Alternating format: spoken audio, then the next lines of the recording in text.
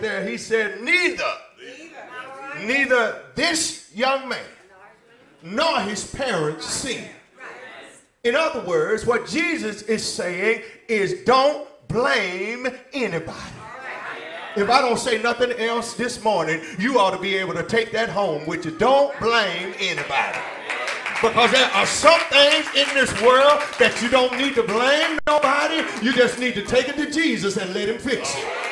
You don't need to try to figure out who is at fault. You just take it to him and fix it.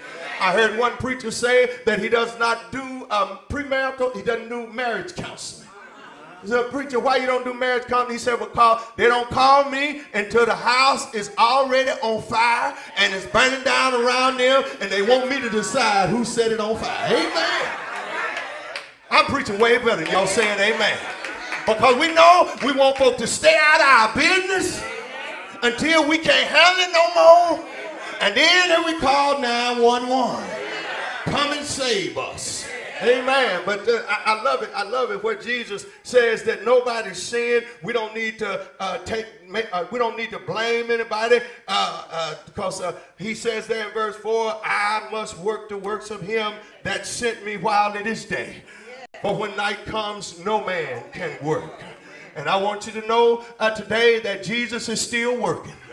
While it's daylight, Jesus is still working in our lives. I don't know, you might not see him working, but he's working behind the scenes. He's working on the folk in Washington, even behind the scenes. He's working on the folk in Baton Rouge behind the scenes. He's working on the folk in Monroe behind the scenes.